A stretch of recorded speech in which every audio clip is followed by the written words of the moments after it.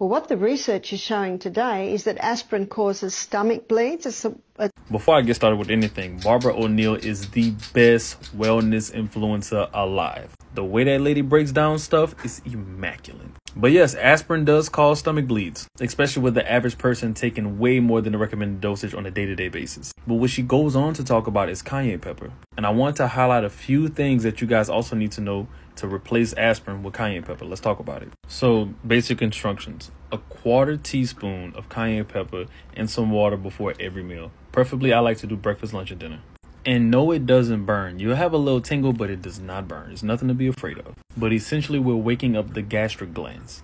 Not only are you increasing hydrochloric stomach acid levels, but you're healing yourself from within. Because peep this, cayenne is a stimulant, but it's not a nervous system stimulant. Those are more so the alcohol, drugs, caffeine, things of that nature. But cayenne is a blood stimulant. Let's get ready. And for all my Bible readers, Leviticus 17:11. It says the life of the flesh is in the blood. So y'all know where I'm going with this. So anything that stimulates blood is very helpful for the body. We have to realize that cayenne pepper does three things. One, it thins the blood. Naturally, of course. So for all y'all that's on aspirin, get off of it. Just get on cayenne. And like I said before, aspirin is causing stomach bleeds and even brain bleeds. The research shows it. And even eye bleed.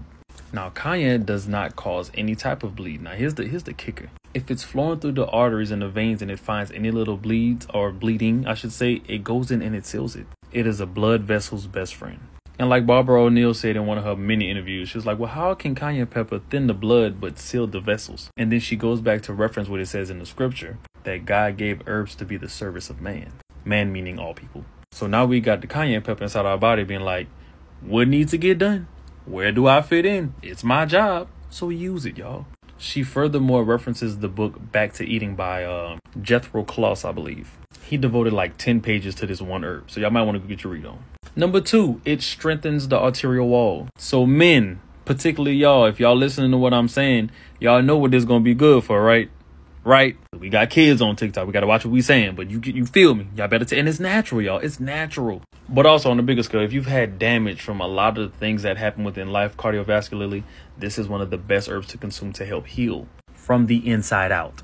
Now, the third and last thing that cayenne pepper does is it opens the capillaries. Blood flow about to be immaculate. And I'm talking the whole body. Now, I'm not going to talk y'all to death. Go get y'all some cayenne, put in your water, drink 3 times a day. Bye.